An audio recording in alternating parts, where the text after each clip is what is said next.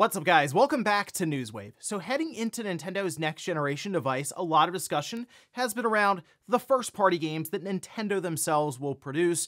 But of course, there's the whole other side of things with third parties, and now it appears Nintendo's made a very interesting move, maybe to bolster the lineup there. We're gonna go over that though here today.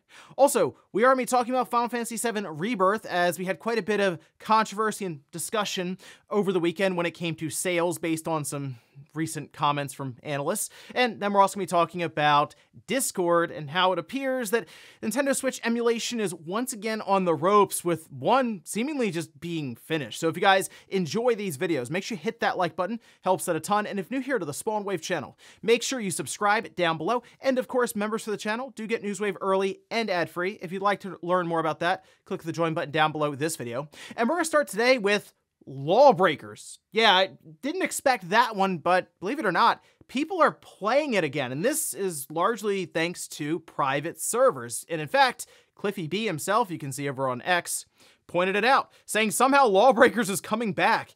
You can see below. If you're interested in this weekend's public test or future test, join the Relb Discord server to learn how to set up and keep up with the current news. Yeah, Lawbreakers, the 2017 game. It was around for like a year. Boss Key Productions. It just didn't catch on as sort of this hero shooter, but it seems like it's kind of back. Now, on their FAQ, on that Discord, they say this is a project to bring back the game Lawbreakers. It's done by creating fake servers that the original game client uses. You can join by downloading the launcher, patching your game, and playing like normal. Now, this seems to specifically be for the PC version, but still interesting stuff to see a revival for Lawbreakers. If you want to read more about this, I'll link to actually an article and a full write-up over on PC Games, where they went through all the different things around jumping into this game, and I guess what some of the plans are for that Discord going forward. But yeah, if you were hoping to jump back into Lawbreakers, you can do so in some of these future tests. Also, we know that EA Motive is working on Iron Man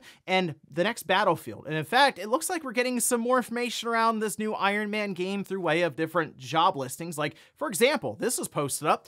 This is over on Geekin' Out, where they noticed Motive Studios is looking for a senior technical artist to help oversee the rendering-related aspects of an open-world action-adventure AAA title. A double down on this in the qualifications. Open-world experience is a plus. So the Iron Man game is going to be interesting for Motive to do. Not that I don't think they like, I feel like they can pull it off, but people have wondered, how will this feel that different from Anthem? Because some did look at Anthem like, oh, it's kind of like an Iron Man style game, right? You get the suit of armor and you fly around in a large world. But the source material for Iron Man clearly is more popular than Anthem. And as long as EA Motive doesn't fall into some of the traps when it comes to the live service offerings with something like an Iron Man game, I think they can make it work even as like an open world game that I guess might kind of reflect, think of Spider-Man 2, that sort of thing, where you have a large city or open world area and maybe you have different points to go and do and accomplish things and get experience, level up. I think if they just stick with that sort of formula as their first title, I feel like it'd be pretty interesting, but I guess we'll see at some point. It still feels like we're a couple of years off from this one coming out. Oh, and with the popularity of the Fallout series that released on Amazon Prime Video, it appears many people are now going back to the games, and pretty much any of them. I mean, seriously, you could look at like Fallout 4, Fallout 76, believe it or not, has jumped quite a bit, but Fallout 4 in particular, this is over on SteamDB that tracks the player count at any time on Steam. You can see it's more than quadrupled actually over the last couple of days with that series releasing. And you have to go back almost all the way to launch to see a concurrent player count this high in the last 24 hours, peaking over 83,000 players. And that's kind of the idea of doing these different series, even going to a streaming platform like Amazon. I mean, if it's good and people really enjoy it, they might discover the franchise for the first time, and these different series or movies can tap into the mainstream and maybe bring them in to your franchise in video games. And I will say, Fallout is fairly accessible. It's on multiple different platforms. It's on Game Pass. It's right there on PC. And with that new update, it'll be Steam Deck verified even here in a couple of weeks. So yeah, definitely looks like they figured it out here with the series, and the games are certainly benefiting with more people discovering them. And guys, with some of the quick news out of the way, let's get into the bigger stuff. Let's start right away with Nintendo and their big AAA third-party games that, I mean, did impress us quite a bit throughout this Switch generation. And I think the Impossible port, quote unquote, was more impactful before we had things like the Steam Deck and the ROG Ally. These PC handhelds that are playing games that even the Switch isn't playing right now, like an Elden Ring, has kind of taken some of the excitement away from like a Witcher 3 being revealed, or Doom, or Wolfenstein. Those were some impressive things when they were shown. But still, third-party games is something Nintendo does want to focus on going into their next-generation device, alongside of their big first-party staples, whether it's a Mario, a Zelda, Splatoon, Animal Crossing, and so on there. However, it does appear that Nintendo has made an interesting move here with a recent hire. We can see this posted up over on Gamatsu, where they say Corsi, the former head of commercial at Iron Galaxy Studios, chief product officer of Ilphonic, and head of global second-party games at Sony Interactive Entertainment, has joined Nintendo of America as part of its AAA third-party games portfolio management team, he announced. In fact, this was over on their X account saying, "This week, I began my new gig filled with fun and adventure. I've joined the Nintendo of America AAA third-party portfolio management crew to help great teams bring their amazing games to this legendary platform."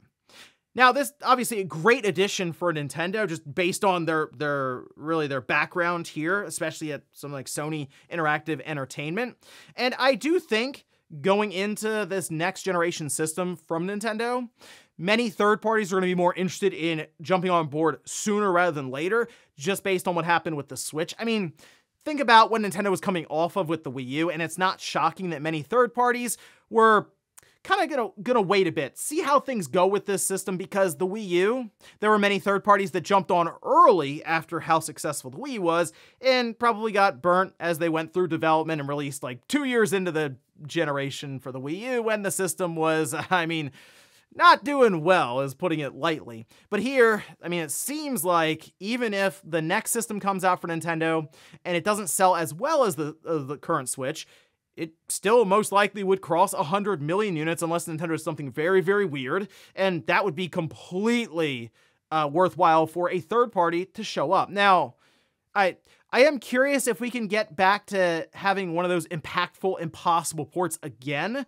I'm kind of envisioning a few, like Dragon's Dogma 2, just based on how it runs with the Steam Deck, would be impressive if they got it on Nintendo's next system that ran at, hey, stable 25 frames per second. I mean, we see how it runs right now on PS5 and Xbox Series. Not exactly lighting up that frame rate chart, but really the one that would make me kind of step back and go, okay, wow, this is pretty impressive, would be GTA 6. I mean, that would definitely make a lot of headlines if they were able to show something like that off. But I guess we'll see in time. This is a hiring that probably won't have any visible effects for a couple of years, since if they're going to be making deals and partnerships with third parties for big AAA games, it'll probably be a couple of years for those to actually come to market through development and the process that we see now with these games taking years and years. But certainly a good addition for Nintendo going into next generation with these third-party relations. Next up, let's talk about Final Fantasy VII Rebirth, as we had some information get out there around the sales. Now, we don't have exact sales numbers. There have been some estimates that are thrown around just based on tracking daily active users and just coming up with a ballpark number for how many have sold. The fact that Square Enix has not told us yet, though, that might be telling on its own. However, Daniel Ahmed did have an exchange on X where he kind of compared it to Final Fantasy VII Remake when they were launch aligned, and it's not exactly painting a great picture right now for Final Fantasy VII Rebirth when it comes to its sales. This posted up, we can see over on X, where they say, not to be that guy, but Rebirth is underperforming sales-wise.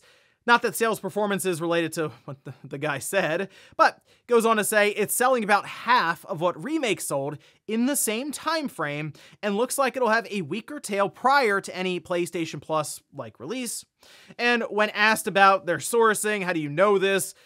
Daniel Ahmed simply said, Equities research reports, who are getting the data from the usual tracker. So in terms of sales, you can think of NPD as an example. Of course, in the UK, they track all the different sales numbers there. They don't necessarily share them unless you pay a certain amount of money. I'm thinking like Circana, for example, where they will provide reports, but it's all under NDA, and they'll just give us placements and some rough estimates and data when it comes to percentages. But in this case, Final Fantasy VII Rebirth coming in at half of what Remake sold when it came out is actually not that surprising to me anyway. Now, I would like to see Rebirth do better than Remake in terms of sales, because that would show, obviously, a growing audience around this franchise that's now being remade in a three-part outing, and that is already questionable on its own based on a lot of the discussion I've seen online, especially over the last couple of days, where some were saying, you know, after Remake, I kind of checked out. The story, the direction, it's just not doing it for me. I would have preferred for this to just have been one game, one remake, and then they just move on from there, which, hey, if that's what you want, I have a feeling that's what Final Fantasy IX is very much going to be. So at least we'll see how those would compare one outing versus splitting it up and trying to do multiple different versions of the game, really. And I guess trying to get more in depth with characters, areas, and at times just kind of padding things out to make it work. That said, if you look at some of the factors, it being a PlayStation 5 exclusive currently is not really helping things, and Final Fantasy VII Remake did come out with and was selling throughout the pandemic when a lot of people were at home, probably buying more games than they would have normally, so it is a weird comparison, and we already talked about how it was going to be weird for these game companies to make comparisons back to that time period, and I think Nintendo's going to go through this, by the way, when Animal Crossing comes out again, like the next Animal Crossing. That is not going to be a very favorable comparison for them, because I don't think the next Animal Crossing is going to do those kind of numbers again.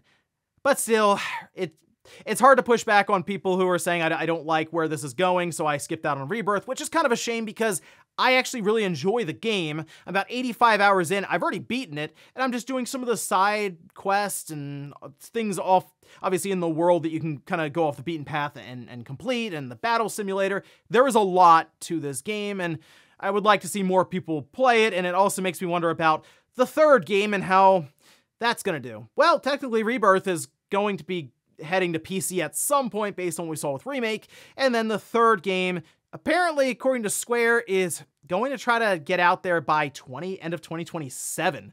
So we're about 3 years off from that happening, but I guess we'll see as we go along what kind of sales tail that this thing can have, and maybe it can have a bit of a boost with the PC release and end up coming a bit closer to Remake when it's all said and done. Next up, let's talk about the Nintendo Switch and emulation. As we know, Nintendo went head-to-head with Yuzu in the courts, and it was a very quick open and shut situation where they ended up settling like days later. And at this time, Yuzu, it seems like Citra, everything has kind of just gone away, and Nintendo owns the URL and a couple $1 million from the people behind Yuzu. Well, now it appears that a few others are actually going through some issues of their own, with Discord even shutting down their own Discord servers around these different emulators, banning accounts of the main developers, and it also appears that Suyu might just be outright done, like it's over for it. Let's take a look. This is posted up by The Verge, who noticed this and then also got a response from Discord, where they say Discord has shut down the Discord servers for the Nintendo Switch emulators, Suyu and Sudachi, and has completely disabled their lead developers' accounts, and the company isn't answering our questions about why it went that far. Quote, Discord responds to and complies with all legal and valid Digital Millennium Copyright Act, or DMCA, requests. In this instance, there was also a court-ordered injunction for the takedown of these materials, and we took action in a manner consistent with the court order.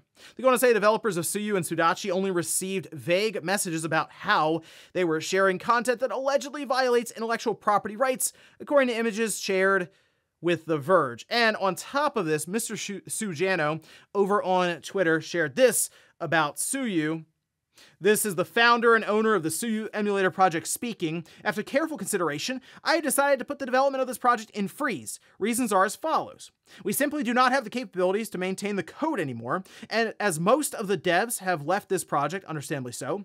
And 2, legal risks. Our Discord was forced to shut down due to a court order, not just a simple DMCA. This changes the situation a lot, and I'm no longer willing to bear the risk of getting sued, hey, despite the name of this project. Well, that's ironic. I mean, the whole name of the project, Suyu, was obviously them poking at Nintendo over and over and over again.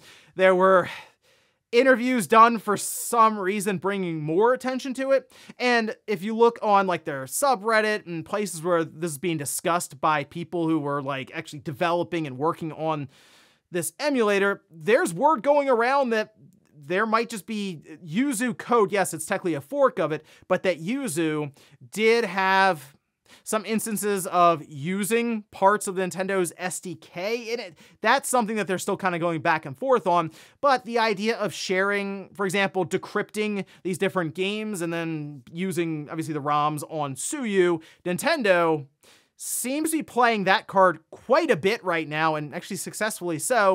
And I feel like Discord just doesn't want any part of it. Like, okay, well, what is it? What do we gain out of this? Not much. What could we lose out of this? Quite a bit. So now we're just going to shut all that down and just kind of move on, because Discord, yeah, it goes a bit further than just being a place to talk about Suyu and Sudachi. Now, it appears that Suyu releases are still happening on like their GitHub, and I'm not really sure who exactly is even behind it anymore. So I would look at Suyu as maybe be a bit careful about some of the releases going forward, and who knows with Sudachi, but I guess still Ryujinx is alive and rolling, and that might become like the default Switch emulator until Nintendo decides to look a bit more at that and maybe just get annoyed one day, we'll see. And in our last bit of news, let's take a look at a gadget that allows you to use your Game Boy Advance system as a controller, and well, I guess we'll go over some of the reasoning why you'd want to do that here in a second. Let's take a look. This is posted up over on X, a nice little video demonstrating it with just a classic Game Boy Advance system. They say, introducing the GBA Bluetooth TX cart, you can play on your Switch and other devices using a Game Boy Advance, like the actual handheld there. Supports any device that works with the 02. You can register your interest on the shop. However, due to the complexity to make, it's a bit pricey. Now, this is shared by Inside Gadgets, and I mean, it's kind of cool. Hey, look, you can sync your Game Boy Advance up to your Switch Lite, and it will work fine as a controller, even though it's fairly limited as a controller with the number of buttons that it has. But hey, if you want to play Game Boy Advance or Game Boy games on NSO, you can do it with a Game Boy Advance system. As for how pricey it is, if you go over to the website, yeah, it's $89. Well, I'm not really sure. I'm trying to figure out why you would buy this other than, or even make it. The reason I can figure out why you might make it, right? Because projects at times, it's the process of doing it and just basically, I'm doing it because I can. And that's kind of it. That's actually why a lot of these portables, I would say, exist, where they'll take a Nintendo 64, cut it down in terms of the motherboard, do all kinds of wiring, and then you jam this massive cartridge in the back of it, and you get 2 hours of battery life. It comes down to the project and the journey was most of the experience. It was fun. But in this case, I don't really know why you would use necessarily the Game Boy Advance as a controller for another portable system, unless you really that's just the experience you want to have, and that's perfectly fine. Just remember, it's not exactly cheap to do it. But hey, pretty cool in concept, and I guess actually see it working in a video, but I don't know if I'm necessarily going to be picking one of these up anytime soon. And before we go to the comments of the day, we'll take a look at the poll that I posted up yesterday, where I ask, did you pick up Final Fantasy VII Rebirth? Explain why or why not in the comments. Okay, 66% say no, 34% say yes, and I saw both ends of the spectrum, right? People saying, I pre-ordered it immediately, I loved what happened in Remake, I wanted to see the story continue, and so I picked it up right away. Others saying, I don't like what happened, I decided not to pick it up, and I don't really care what happens, even in the third one. Okay, and then some are just like, I'm waiting for it to go on sale, or I'm waiting for it to come to PC, or maybe it'll come to Xbox someday, because I just don't have a PS5. there's a lot of limiting factors there when it comes to the reach of this game, just from sales perspective with the PS5 itself. Sure, it is limited because more PS5s have to sell, technically for more people to pick this one up, and the PS4 at the time just had more systems on the market. But I don't know, Final Fantasy hasn't exactly been pushing the bar when it comes to sales for that franchise for a long time now, and I do feel like with Final Fantasy XVII, Square Enix is really gonna have to go back to the drawing board and figure out what they want to do with Final Fantasy going forward, whether it's the story, the setting, the battle system. This to me is where they have to get extremely creative and come up with something brand new that makes people have that aha moment around Final Fantasy all over again. But at least for me, I mean, I'm locked in for the third one. I've gone through Rebirth, and I want to see how this whole thing concludes. And we'll finish up with the comments of the day. We'll start with this one here. This is posted up by Lemon Lime, who says, Ubisoft really can't get in the press for anything good, can they? Well, right now, kind of not, but I feel like with their Ubisoft Forward event, if they, say, show up with their new Assassin's Creed game that is going to be in Japan, people have been calling for this version of Assassin's Creed for a long time now. It's finally happening. If Splinter Cell Remake is there in some way, maybe they even show Prince of Persia Remake, just like, hey, here's what it's going to look like. We just want to put your minds at ease with that. I feel like then they could have a show that would put them more in the side of, okay, this is exciting stuff from Ubisoft, whereas right now, a lot of people are fighting over digital ownership and Star Wars Outlaws, that whole thing. So I do think after Ubisoft Forward, there will be a bit more interest and excitement around what Ubisoft has coming up over the next year or so. And then we'll go to a comment from the members video. This was posted up by Ruckus, who says, made a dumb mistake a few years ago and bought a copy of Breath of the Wild off one of those CD key websites. Nintendo was able to restrict access to all of the digital games I bought. Took about 2 months to get the situation sorted out. Not something I thought was possible at the time. You'd think once something is purchased and downloaded onto your system memory, it's safe, but I guess that's not the case. Yeah, technically it's still tied to your account. So if something happens, and look, I know back in the day, 360, Call of Duty, people get banned because they would go crazy online and say all kinds of stuff, and it was a whole thing there. They get reported, and they get banned. Technically, your physical games would still work, but if it's all digital and tied to your account, that's it. You could have thousands of dollars worth of purchases, and they're just gone because your account has just been completely banned and wiped off basically the face of Xbox Live, Nintendo Online, PlayStation Network. And that's just more control, like I mentioned, with the publisher. Or it could be this.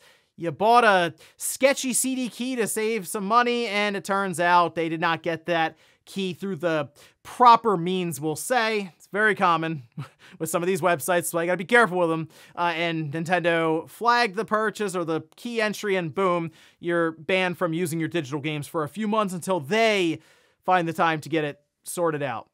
All digital future. Can't wait. And ladies and gentlemen, that's going to do it here for Newswave. If you enjoyed this video, guys, hit that like button. If not, hit the dislike. Leave comments down below about everything we talked about here today. Where's Nintendo's third-party relations going into next generation? Is there a game out there now or coming up at some point that would make you go, wow, if it got shown at a Nintendo Direct with Nintendo's next system? And then also, what about Final Fantasy VII Rebirth? With some of the information going around about sales being a bit soft, do you think this is something Square can maybe turn around with a PC release, sales, or a PlayStation Plus entry down the line, especially with the third one coming up here in apparently 3 years? Thanks, guys, for watching, and I'll see you next time.